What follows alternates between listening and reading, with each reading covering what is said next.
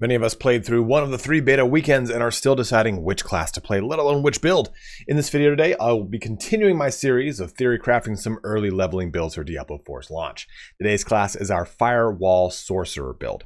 Now, as just a quick disclaimer, these are of course theory crafted builds and will more than likely change once any balancing patches have been made on launch, which Blizzard has just announced will be coming right at the launch of the game. I'll first give you an overview of the build, then a per level breakdown of the skill choices, then close the video out talking about aspects and gear options. If this is your first time on my channel, the way I do things here is by front loading the info in my video so you can decide if this is the video for you. This is a per level guide on which abilities to take. You can find the entire build linked in the description and the pinned comment, as well as a Google Doc to the per level choices we've made, so that way you don't have to see everything put together. You can kind of actually just follow along with that Google Doc. It's got like fancy conditional formatting and check marks you can use, all sorts of fun stuff. You can quickly navigate to any part of the video that interests you the most using the chapters in both the timeline and the description. And lastly, please don't forget to follow me on Twitch, where I will be streaming Diablo 4, as well as plenty of other games. Well, let's get started here on my Sorcerer Leveling Build for Diablo 4. So here we have the build, and unlike our other builds, this is going to require some finessing of respecking and unspecking certain skills as we move through it at around like level 18 or 20. But we're going to be starting off with Firebolt as just our basic ability here. The real big thing we want to do here is that it is a source of burning. The point of this build is to pull burning from multiple sources to help increase damage for us. So we have Firebolt, and then we're going to pick up a lot of stuff from this section. And what you're going to see is with a lot of sorcerer builds online, almost all of them pull either all of these skills or 2 or 3 of them at the minimum, because you want teleport. That's going to be our primary movement spell. But the nice thing about teleport is that it also makes us unstoppable. It gives us damage reduction. It's a stupid good ability. We're going to have Ice Armor here for a barrier, and we're also going to have Frost Nova, which gives us the ability to just inflict vulnerable on whim in an AoE around us. It's another really, really good ability. And the nice thing about all these is they don't cost any mana. None of these 3 abilities cost you mana. They just say cooldown, and well, cooldown. This even has a lucky hit. Flame Shield also is going to be another one you're going to see in a lot of builds. We did not go with it in this build. It is another source of burning, but instead we opted for Hydras.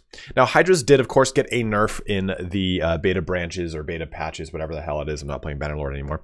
But they're still extremely effective and really good. It's persistent damage with a 53% lucky hit. They're a really awesome option here. And again, it's another source of burning damage because of Summon Hydra. They now burn things. We're also going to be taking Meteor, and Meteor will not actually be on our bar.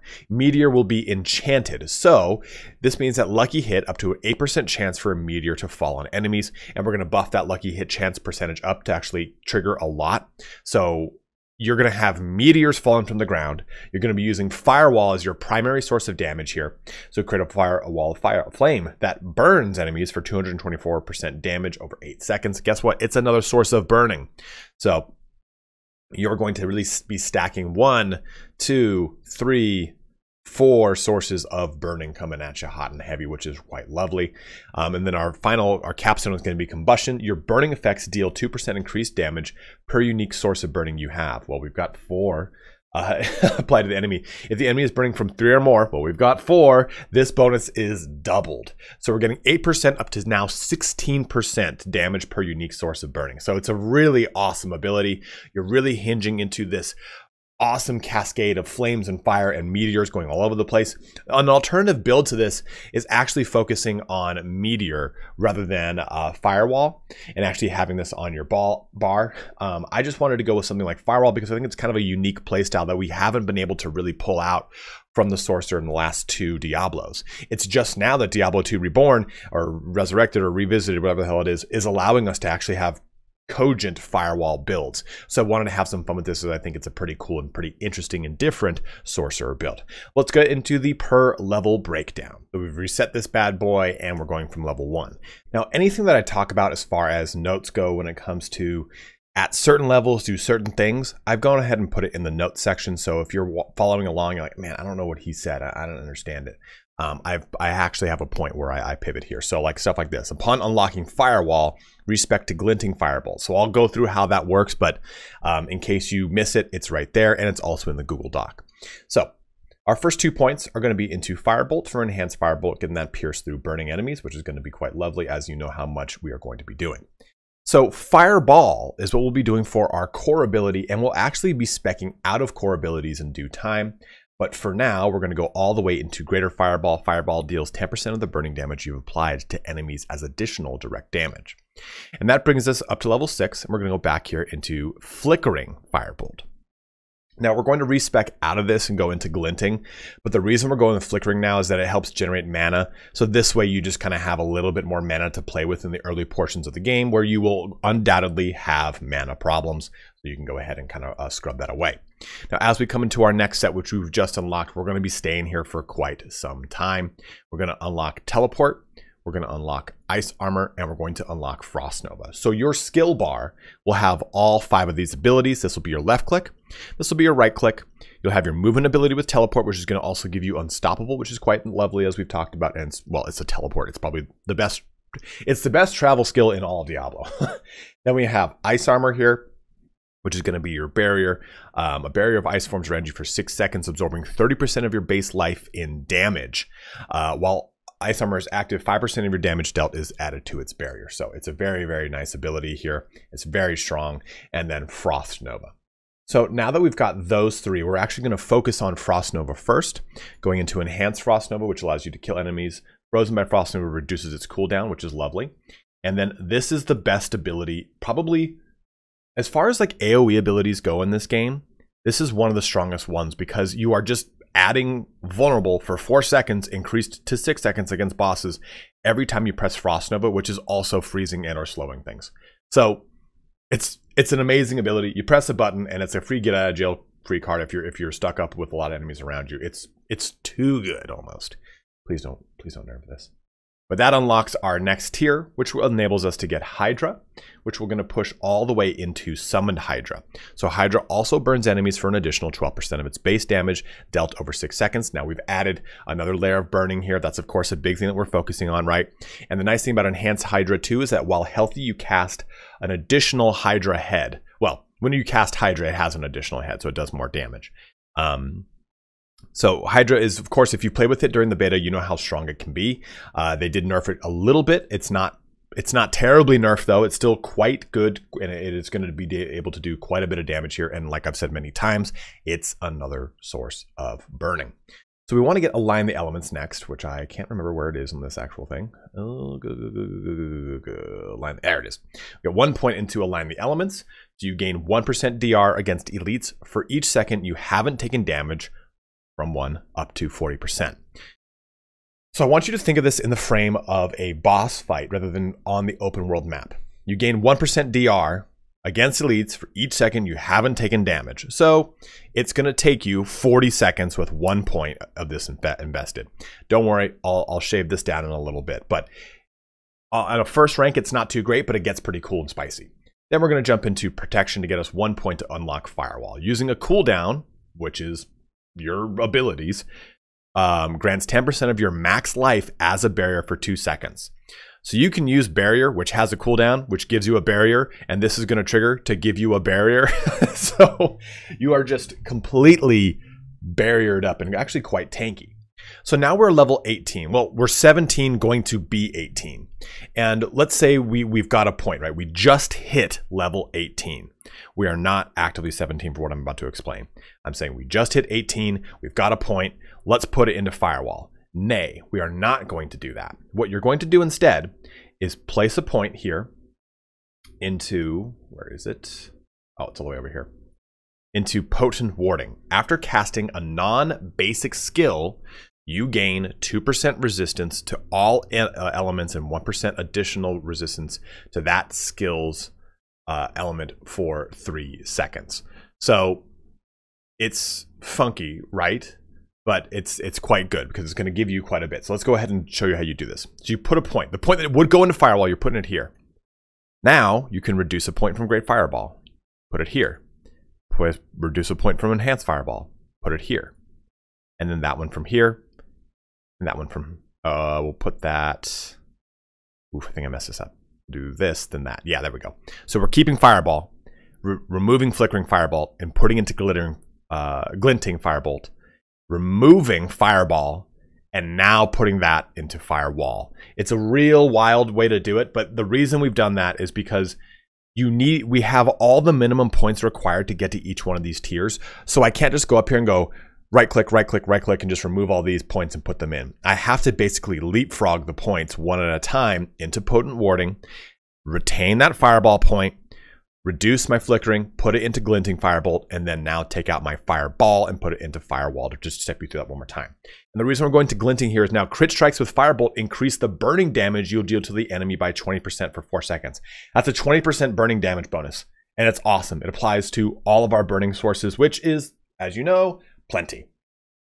But now that we've got Firewall, we're just going to go ahead and go down that line. So Enhanced Fireball, enemies take 25% increased burning damage from you while standing in Firewall. Well, they're now going to take 45% increased burning damage because of that previous one we just did if you crit strike.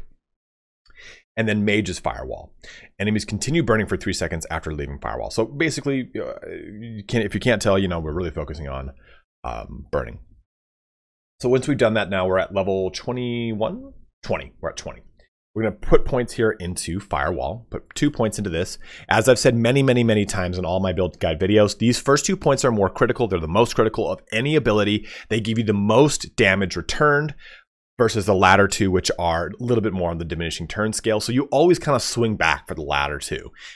Any build guide that tells you to go 5 deep in the beginning, unless it's got a very specific route, don't necessarily listen to that. Put the 2 in to get you up to 3 to 5, and then come back and circle around to put the other 2 points in, because your damage difference is not as critical with those last 2 points. You're not going to just jump up in punchability all of a sudden. But we're going to put 2 more points down into protection, bringing us up to level 24.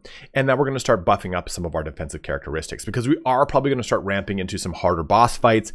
Nightmare is not around the corner. It's probably 20 levels away, but you might as well be prepared for it. So we're going to go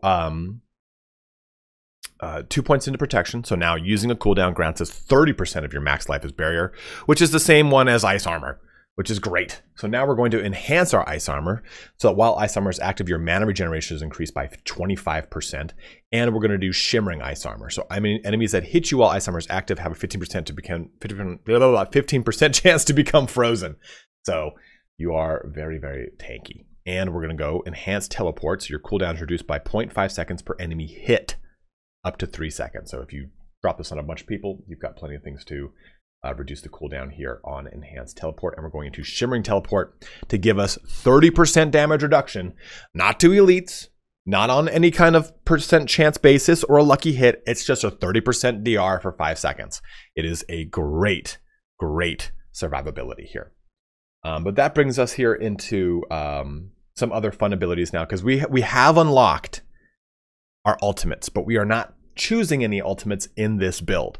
And I won't lie to you, Inferno is a really cool ultimate that has aspects that make it so that meteorites fall down when you cast Inferno. If you want to go with Inferno and try that out, please, by all means, do it. Just remove some of the passives here. Play these builds, as I've always said, guys. Use it as a loose guideline. Play the game how you want. It's your first time jumping in. Don't put yourself on the rails and think you have to follow some random content creator's opinion of how to play the game. Play the game how you want, because it's going to make you better at playing your class after you get to the max level. Then figure out what build you really want to go with. But I just want to really kind of encourage different play styles within this build if you really want to go with it. So we're going to get some passives. And our first 2 here are going to be into Inner Flames. Your Pyromancy skills now deal 6% increased damage while you are healthy. And since if you're healthy, you now also get that enhanced Hydra here. So being healthy is a pretty good thing in a lot of ways, more than one. It's a life lesson for you. We're also going to put a point here into Meteor, because now we are level 30. And what that means is we can use both of our enchantment slots, meaning we're going to have both Fireball. So when you kill an enemy, they explode in a Fireball for 50% of its damage, which is just stupid good. And Meteor will now occupy your next enchantment slot. Lucky hit up to an 8% chance for Meteor to fall on enemies. Now remember, just like this works for Necromancer and the Bloody Mist aspect, the way the game works is when it says a Meteor, it's your skill Meteor. So if you have 0 Meteor, well, that's not possible. You have to actually have a point into it.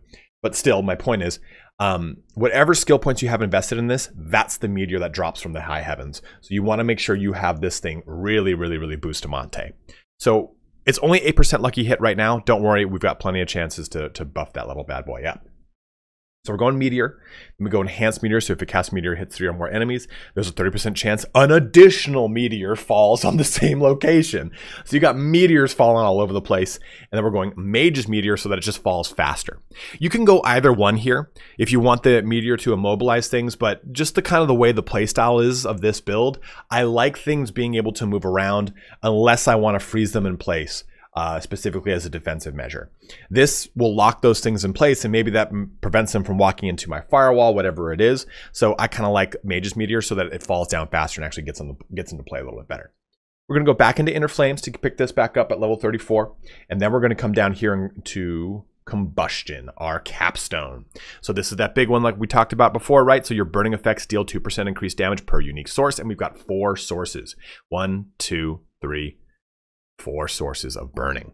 I might be stupid and missed a 5th, but still there's 4 sources. So that's going to give us 16% total increased damage per unique source of burning. Is lovely. Once we've done that though, we're going to go into our ultimate passives.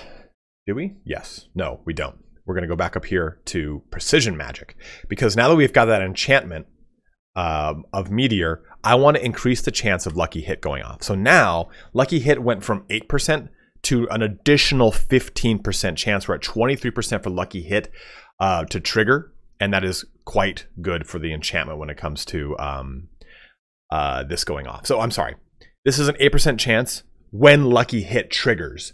I'm adding 15% chance that a Lucky Hit does trigger. So I'm increasing the option for that 8% to actually kick off. Lucky Hit is a very convoluted mechanic, and I can't recommend enough. Riker has an awesome ultimate mechanics guide on every single underlined word in the game. I strongly recommend it. Please go and check his channel out. I mean, he's what, like the god of Diablo. So go and check him out for some really good information there. But now that we've done Precision Magic, we're going to jump back into Firewall. Finish that bad boy off to level 5. We're going to put 2 points into Meteor, and we're going to come down here into Fiery Surge. Killing a burning enemy increases your mana regeneration by 10%. That's okay. The big thing here we want is Endless Pyre. 3 points into that, you deal increased burning damage to enemies for each second they remain burning up to 15 seconds, or up to 15% after 5 seconds. It's just too good. It is just too good. We're going to go back to Align the Elements. Finish that off. So now, again, to explain this, right? You gain 3% DR against elites. This includes bosses for each second you haven't taken damage from 1 up to 40%. So before, this would take 40 seconds to get the full DR. At 2, it takes 20 seconds to get the full DR. At 3, it takes what, like 16 some odd seconds, 14 seconds, whatever it is. And the argument can be made of going to 2 versus 3 points, but I mean, in a boss fight, that 6 some odd seconds is pretty crucial to get more DR online. So it's going to be nice for you to have that nice amount of padding in your build. We're going to jump back into Meteor, making it way more girthy at level 50.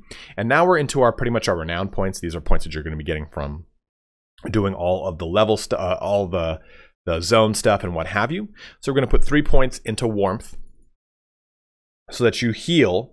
For every 1 second, you heal for 0.9% of your max life for each nearby burning enemy. So nearby is a term that we don't necessarily know the distance of. Close is a term, and far are, they're all three are different terms in this game. Or distant, it's called distant, sorry. Distant and close are underlined terms that have actual mechanics. Nearby is nebulous. We don't really know what it means. Is it further than close? Is it further? Is it closer than distant? We have no idea, really. We have to test that out. I can't, of course, test it because I don't have the game yet, but we will do that in due time, and I'll give better information. I'll put it into the pinned comment. And then after that, we're just going to go Frost Nova, teleport, Frost Nova, teleport, Frost Nova, teleport, and we're done. So 4 from 4 into both here. This makes it so that Frost Nova is on a 20-second cooldown, which is lovely. And this makes it so that our teleport is a sub 10-second cooldown. That's the big focus here I wanted for teleport, is to get it to 9.3 seconds. I mean, you could go 5 points into it to get 8 seconds, but I like having this being just under 20 seconds for your Frost Nova. So this is your build, your per level breakdown of everything. Let's quickly jump into all of our aspects and what have you before closing our video out. Now it's going to actually be very straightforward. There's nothing crazy here. There are aspects that you can go for that are really, really, really good. There are some that are badass, that change the way that meteors fall and all these things. But the problem is that they're all drop aspects. And I'm not going to give you much drop aspect information because they're just random. We don't know when you're going to get them. You're more than likely going to really pull them out your ass more 50 plus. You're going to find them on your leveling journey. If you find any aspect that fits the playstyle and you actually particularly like it, stick with it. Don't even worry about it. There's not a big deal there. The problem is that it's just not dependable for me to tell you get that aspect like it is for these three. Because these three are codex aspects. You just simply go to the dungeon, complete the dungeon, and you get the aspect. And we've had the same ones in all of our builds so far, but aspect of the expectant, attacking enemies with a basic skill, increases the damage of your next core skill cast by 5%. We have Edgemaster's aspect. You'll probably kind of swipe off of this after you drop Fireball, because this is not neither of these are core skills, but it works in the very beginning. You won't really need it beyond a certain point. Edgemaster's skills deal up to 10 to 20% increased damage based on your available primary resource. So the more mana you've got, the more damage you're going to do. Eluding aspect here is my favorite kind of get out of jail free card. Becoming injured while crowd controlled grants you unstoppable for 4 seconds. This effect has 40 to 20 second cooldown. So you can stack this with all of your other really awesome defensives to really just not ever worry about dying. And you get this in Caldera Gate in Fractured Peaks, which is in Act 1. Same thing here with, oh no, these are both in Act 2 in Skullsglen. So you'll be able to get both of them in Act 2. For your gems, you want to focus on Amethyst because you're going to increase your damage over time, which is your burning. For your armor, put rubies in for max life. You could also put in Sapphire. Ooh, what's the one for, I thought there was one for, no, I'm just an idiot. I thought there was one for mana. Diamonds is not a bad idea for barrier generation, but I think max life is just really the way to go. Now, diamonds, of course, as I've always said, diamonds give you all res, skulls give you armor, and the way that armor works in this game, if I come over here to stats, armor, non-physical damage taken is partially reduced according to your armor contribution. Armor contribution, the inherent percentage that armor contributes to your base damage reduction against non-physical attacks in PvP. The remaining damage reduction is determined by your appropriate elemental resistance. So, don't think of this as a one-to-one. A lot of people have looked at this as, oh, okay, 50% of my armor is all res. It's not that way. It's a different kind of attribute. So I focus on all res. We don't really know necessarily how the armor shakes out. We're probably going to start finding that information out as people have started to post more and more stuff online. But until June 1st, and I can really get in the game and give you more information on it, I just suggest going diamond all res because it's what all Diablo players know. But this is your build. These are your aspects. These are your skills. If you have any questions, anything like that, by all means, go ahead and let me know in the comment section below. And like I said too, guys, this is a very straightforward build. It relies heavily on doing lots of burning. And I think it's going to be one of those ones where you're going to go, Firewall, that's all right. That's okay, I guess. But the fact that you're triggering lucky hits so often and meteors are falling down and there's a 30% chance that meteor drops another meteor with it is just even more awesome. So, I mean, like I said too, you can definitely have fun with some of these aspects like Armageddon here. A hail of meteorites fall during Inferno. That's the Inferno ultimate I was talking about. Aspect of Shattered Stars. Meteorites fall around meteor, dealing fire damage and impact. Your meteorites additionally burn enemies they hit. So that's another source of burning. So if you can get that, awesome. Go ahead and grab it. There are so many really cool aspects for me, for Sorcerer that you can really pull and take advantage of. You just got to find them, unfortunately. So as always, guys, please do make sure you are playing the game in the way that you want to, have the most fun as possible, but I'm here to help you out if you need it. But have a good one and take care.